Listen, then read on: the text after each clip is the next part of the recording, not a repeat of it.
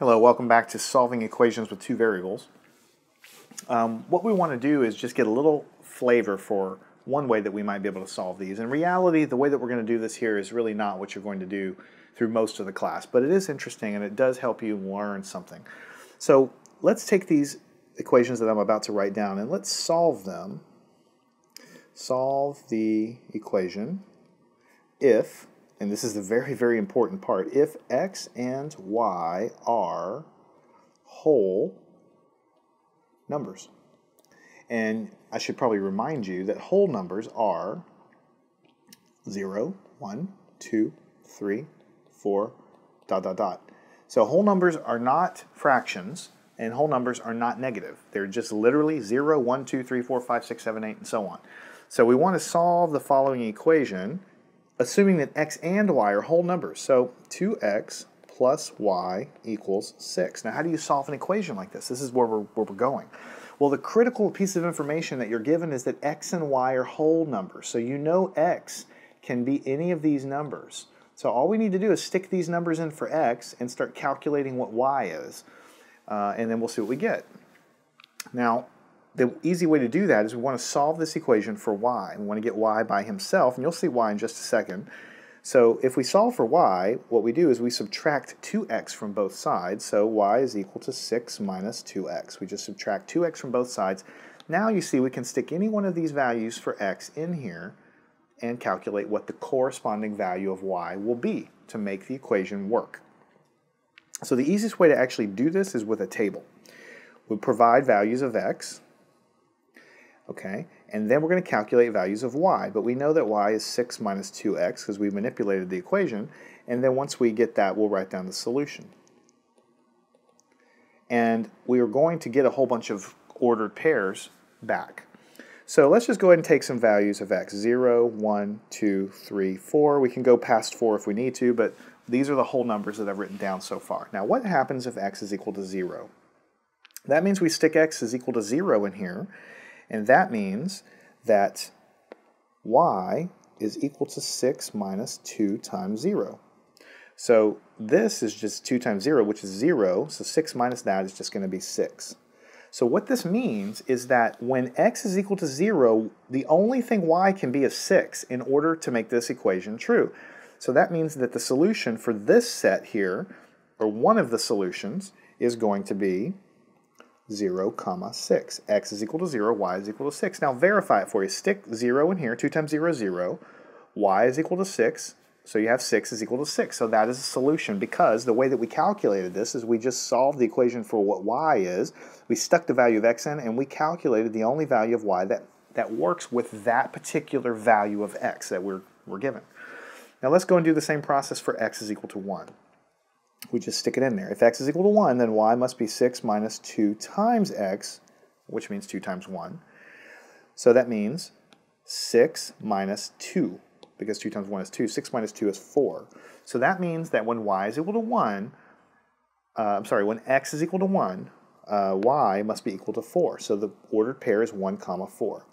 Now notice that we're saying that solve the equation if x and y are both whole numbers. Now in this case, x and y are whole numbers, x and y are whole numbers, so we're good.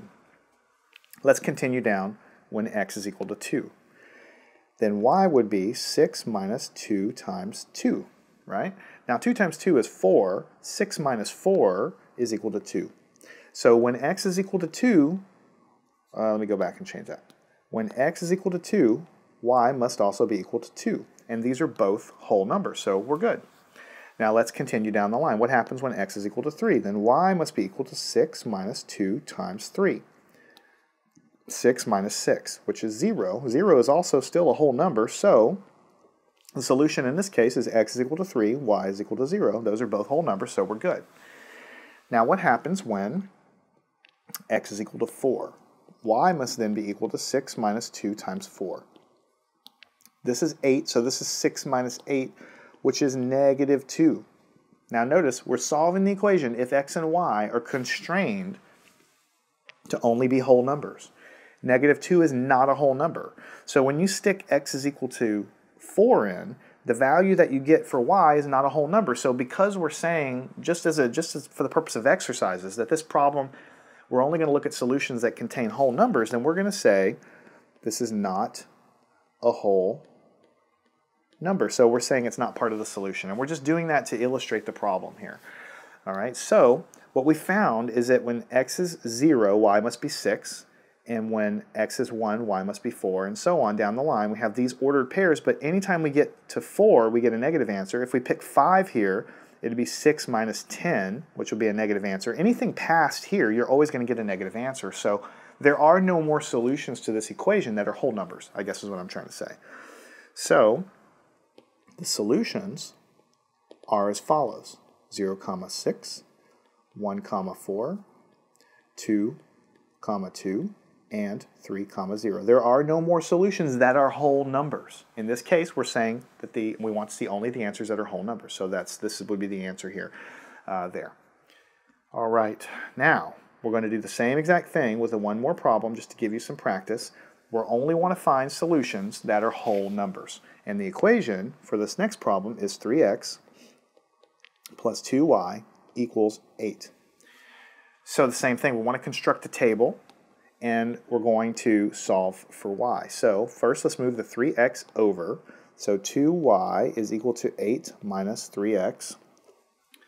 And then we want to divide by 2. Divide by 2, so the 2's cancel. So then what we have is y is equal to 8 minus 3x over 2. I know that that's ugly. There's really not a great way to simplify it, but it gets the job done.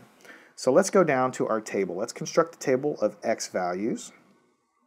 When we provide the whole numbers for x, then we're going to say that y is equal to 8 minus 3x over 2. And then we're going to write down the solution. All right, so remember, we're saying that x and y are whole numbers. So let's just do the same thing. 0, 1, 2, 3. We could go 4, 5, 6, and so on, but let's just stop it there. What happens when x is equal to 0? Then y is 8 minus 3 times 0 over 2. So since this is 0, it becomes 8 over 2, which means this is 4. So when x is 0, y is 4. So 0, 4 is a solution. And these are whole numbers, so we say that it's part of our solution set. Now what happens when x is equal to 1? We say that y is equal to 8 minus 3 times 1 over 2, because we're sticking it in the value for x. So we have 8 minus 3 is 5. So we're going to end up with 5 halves. Is this a whole number? 5 halves is a fraction. It's not a whole number, so we just put no, not whole. So we did find the value of y that works with this value of x, but since our problem, we only want solutions that are whole numbers, we're going to reject it. Now we look at what happens when x is equal to 2. Then y would be equal to 8 minus 3 times 2 over 2. 2 times 3 is 6. So 8 minus 6 is 2. 2 over 2 is 1. So that's a whole number. So we say that 2, 1 is a part of our solution. Now let's move on to the last one we have written here. What if we have this, and we say that y then would be equal to 8 minus 3 times x is equal to 3 over 2. So 3 times 3 is 9, right? 8 minus 9 is negative 1, so what we're going to have here is negative 1 half. And this obviously is not going to work because it not only is it not a whole number, it's negative, so I'm going to write it down as not whole. So let's kind of do a mental experiment. What's going to happen if we pick bigger and bigger numbers? Because x can only be whole numbers, so 4, 5, 6, 7, and so on. We're going to have 8 minus, in this case it was 8 minus 9. If we put 4 in here, it would be 3 times 4 is 12, so it would be 8 minus 12. Any number we pick larger is going to give us 8 minus a bigger number. We're always going to get a negative number here, always. So we'll always have a negative answer, and negative numbers are not whole numbers. So there's no reason to continue the table because as we continue to do that, we'll always get a negative answer. So the answer to this question is, which solutions are only whole numbers? We say that 0, 4, and 2, 1 are the solutions. The whole number solutions, because that's what this problem said. So we're done with this lesson. This type of solution technique where we're just making a table, it's not something you're going to do too much in algebra, but we do it here because we want to show you the concept of solving the equation for y plugging in values of x and getting values of y. That's mostly what we're doing here. In reality, we have different techniques that we're going to use to solve equations. So we're not going to be making tables, but I do want you to understand it. You're very likely to be tested on it or to be, given homework on this kind of topic. But for now, just make sure you understand this and then follow me on to the next section, and we're going to talk a whole lot more about this ordered pair concept where you have x comma y surrounded by parentheses. So if you've never seen that before, we're going to go dive into that a whole lot more in a whole lot more detail in the very next section.